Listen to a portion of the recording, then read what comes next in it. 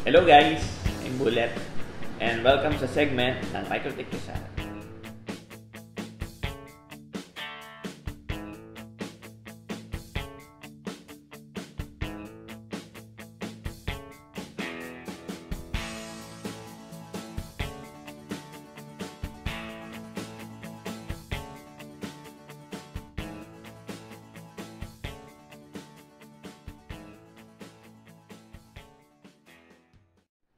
I-continue na natin yung pagtetest ng ating LtAP Mini LTE Kit.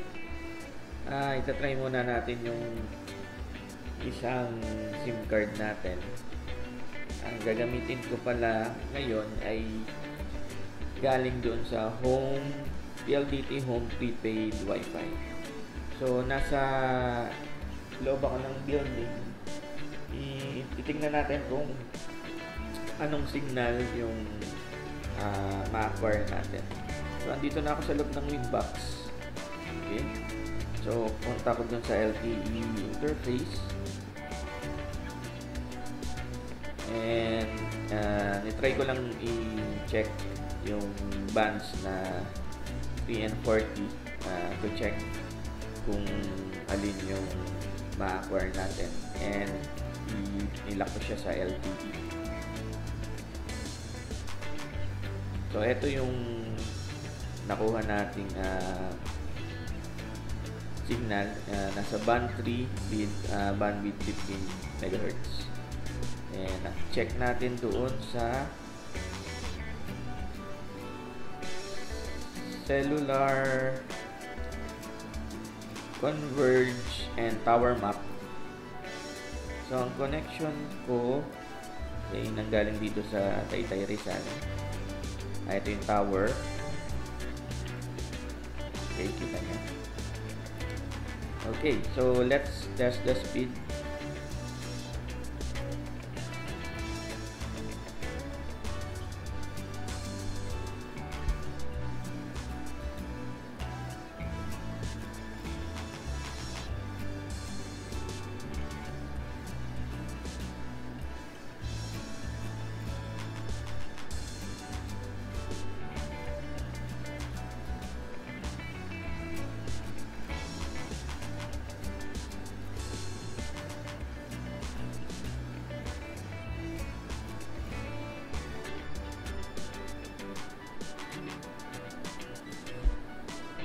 Siguro medyo congested yung area.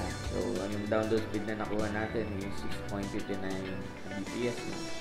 But yung sa upload speed natin, na-reach natin yung 20 Mbps. Not bad. Okay.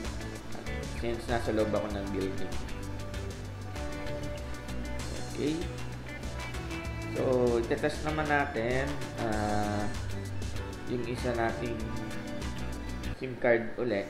Ang gagamitin ko naman ay galing sa Globe Home Prepaid Wi-Fi.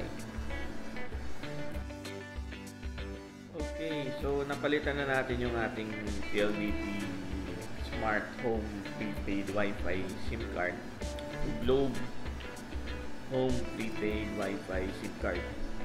So, napansin ko lang dito kay Globe, kung mapapansin nyo, chinek ko na yung mga available network mode niya. Kasi nagkakaproblema ako kanina to connect to the cellular tower.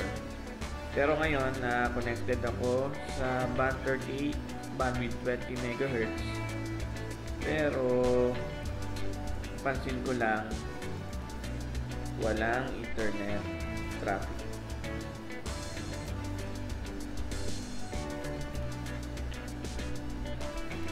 Okay. So, ipapakita ko din sa inyo mamaya after netong exploration natin kay LtAP Mini. Ipapakita ko sa inyo na pag nilagay natin yung SIM card ulit dun sa original router ni Globe, may internet. Nagkakaroon ng internet. Pero dito kay LtAP Mini, kahit yung sa wireless lang natin may nakalagay internet access available. Pag i-try natin ulit dito, mag-access ng website, walang traffic. Okay?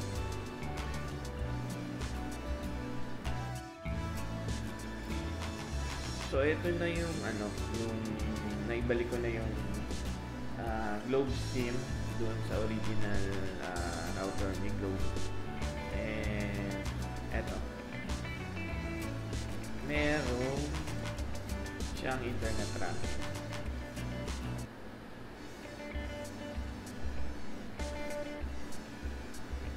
Ayan.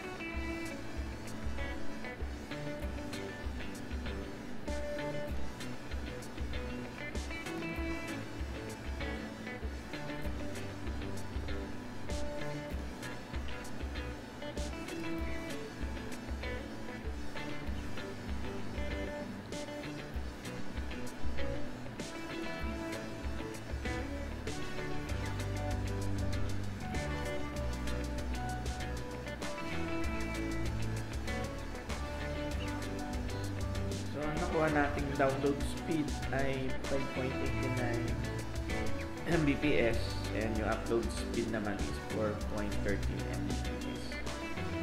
So, kailangan na lang natin ma-verify kung bakit yung Globe SIM hindi gumagana dito sa area pag kay LtAP mini LTE Kit. Okay. So, sa susunod na episode natin,